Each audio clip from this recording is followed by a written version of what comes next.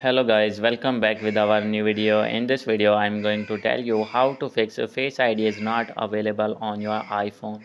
So guys, when you want to set up your Face ID on your iPhone and facing this type of issue, then I'll help you how to fix this problem. So guys, you can easily fix this problem. So let's start without wasting any time. So guys, first of all, now we are checking that this problem is occur or not in my iPhone. So guys, as you can see, simply I am clicking on settings, and guys, after this Face ID, so guys, now you can see I am going to set up this Face ID, and guys, you can see here the option of Face ID is not available. Try setting up Face ID later. So guys, if you want to set up your Face ID and facing this kind of issue, then I'll help you how to fix this problem. So guys, first of all, you need to go back, open your settings, and guys, after this, first one method is you need to reset settings only on your iPhone.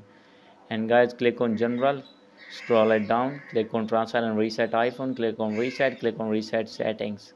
So guys, after doing only settings reset, you need to go back, and guys, update your iPhone to latest iOS version. So guys, here you can see simply you need to update from here.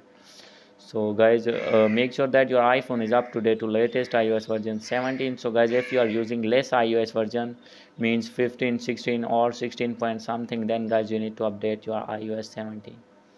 And guys, after doing this, you need to go back.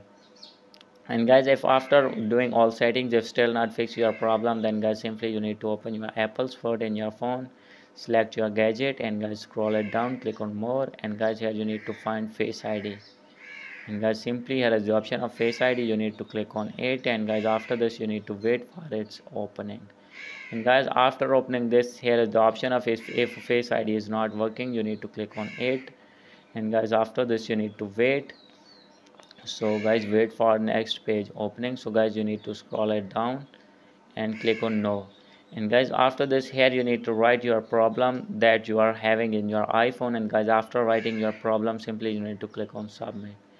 And guys, if you do not write your problem, then guys, simply you need to click on scroll down. Here is the option of call. So guys, you need to click on call, and guys, you need to call at these two numbers and tell them your problem to Apple support. And guys, after telling your problem, they will fix your problem within few minutes.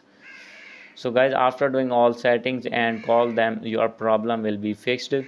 So guys, if still not fix your problem, then guys, you need to go to expert iPhone mechanic and tell them your problem, and guys, he will change the Face ID of your iPhone, because when your Face ID has been damaged on your iPhone due to any reason, then guys, this interface will be occur. So guys, when you are change your Face ID from here, physically change, then guys, your Face ID will be proper working on your iPhone.